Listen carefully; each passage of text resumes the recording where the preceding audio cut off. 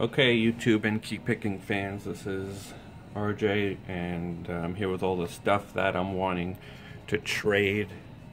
So I'll go through it real quick and make it kind of a short video, because I know a lot of you have short attention spans.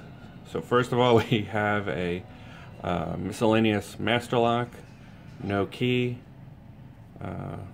Okay, so you got that one. An Abus 2470 disc lock, stamped made in Germany. I have two keys for it. Looks like I'm not sure what kind of keyway that is. It almost looks like a Yale keyway. Okay, this is an American or Brinks padlock with an American keyway, 6 pins, all serrated spools and that sort of stuff in there. And all the key pins are serrated too. Okay, so that's a tough pick. Here's an Ace 5-pin lock. This is actually a pretty tough lock. There's some spools in there. Here's a #1 master lock, no key.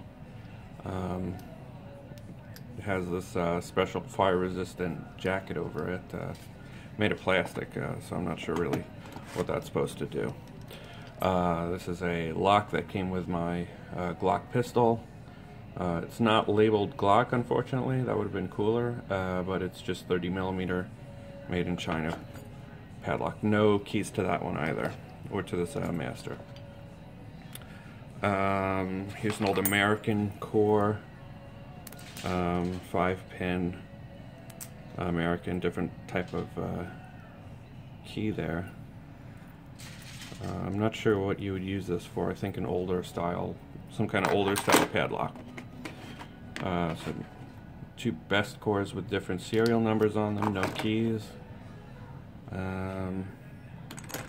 These are all wafer locks. So these guys here are all wafer locks, no keys. These two are a little special because they're small like a cam lock, but these are actually little pin tumbler locks. Okay, so I have 2 of those, no keys. And then lastly, I have this safe deposit lock. No markings on it, but the keys do say Mosler on them. It's Mosler 200, B200. I only have the user key, so you'd place that in there.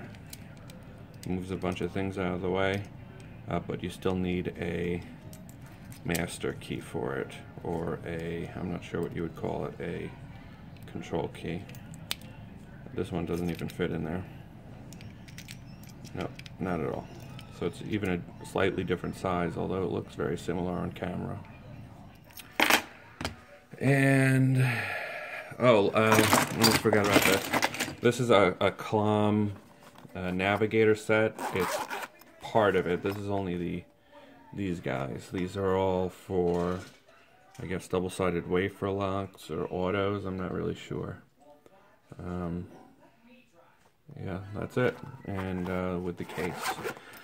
So if anybody's interested in any of this stuff for trade, just let me know and I'll send it off. Thank you.